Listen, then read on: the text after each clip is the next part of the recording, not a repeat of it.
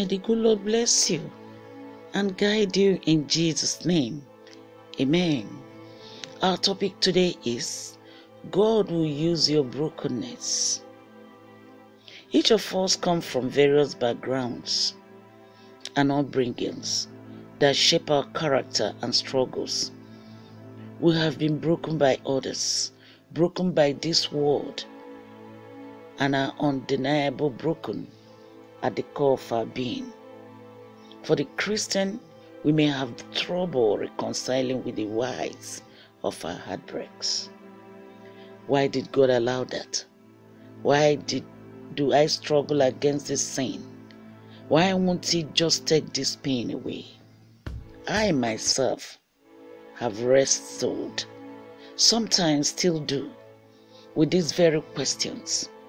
At times they have come from my lips in a humble request for understanding, but many times my why has been spoken with tears on my cheeks and anger in my heart. In my walk with Lord, I've learned that He uses our brokenness in stunning ways.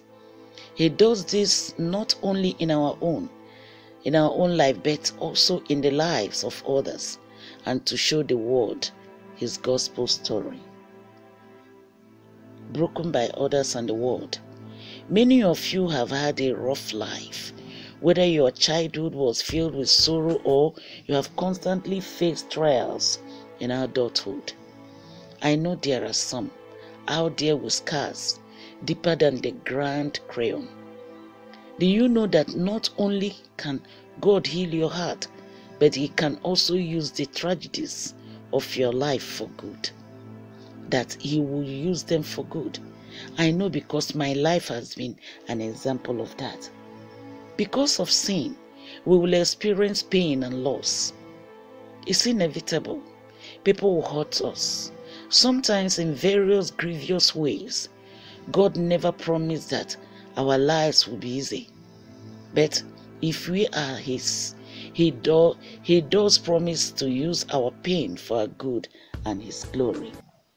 And we know that for those who love God, all things work together for good. For those who are called according to His purpose. Romans chapter 8 verse 28. One of the biggest ways a Christian can share the gospel is through sharing their story. The believer's testimony of what God has done in their life is necessary to spread the good news. When a person has every earthly right to hold on to bitterness against the person who abused them, and yet stands willing and ready to forgive that person, a light is shone on Christ. When a child grows up in the foster system and experiences heartbreak after heartbreak, and then uses their adult life to care for orphans, God is seen. When the Son of God willingly walks the road to Calvary, carrying the cross we deserve, and dies a horrible death on our behalf, even while we were still sinners. Romans chapter 5 verse 8. And then is raised to life. The gospel is victorious. You see, oftentimes it is through great suffering that God produces life abundant. Your testimony, your childhood, your experiences will be used to glorify Him and encourage others. Allow God to use your life to bring hope to His people. Not only that, we rejoice in our sufferings, knowing that suffering produces endurance, and endurance produces character, and character produces hope, and hope does not put us to shame, because God's love has been poured into our hearts through the Holy Spirit, who has been given to us. Romans chapter 5, 3-5. Broken at our core. Let us be frank, we are straight up sinful. There is no denying it. And a lot of times we break ourselves and cause our own pain by our actions. I will never forget the first time I recognized why God had allowed me to travel the path I did before He saved me.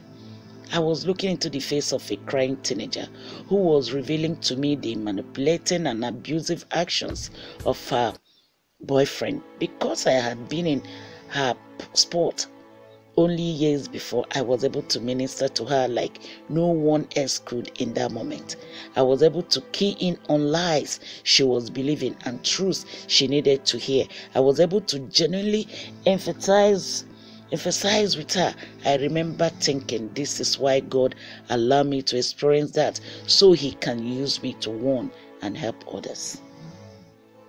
Nobody in life will say that he or she has not faced struggles. He or she have not entered into one problem or the another. Another way He uses our sin is in our struggles. We all have sin we are prone to. Sometimes those battles feel exhausting. We can often feel alone in our struggle, but we are not. There are many people who have the same draw towards whatever sin it is you may face, whether it is loss, anxiety, anger. No sin is uncommon to man. 1 Corinthians 10:13. God can and will use you even in the midst of your wrestling match with sin. He will use what you have learned in others' lives. This is why it is important to be open with fellow believers about our failures. Therefore, confess your sins to one another and pray for one another, that you may be healed. The prayer of a righteous person has great power at his working. James chapter 5 verse 16. God will also use your brokenness to grow you in Christ and also bring you closer to Him. There's one of my sister. She battles severely with anxiety. She was often wondered if she will ever be normal. But God has used her anxiety to draw her closer to Himself and cause her to rely solely on Him. He could be using your brokenness to do the same. This is a gracious thing. The God of the universe loves us enough to draw us sinful humans near to His holy heart. Friends, that's truly amazing. I pray you answer the call of His drawing. I pray you grow in your trust that He's giving, even when your life is filled with bad. He's working in the brokenness. He doesn't tire. He doesn't tarry. He is for you and He is faithful. Hallelujah. The Lord is with you at all times.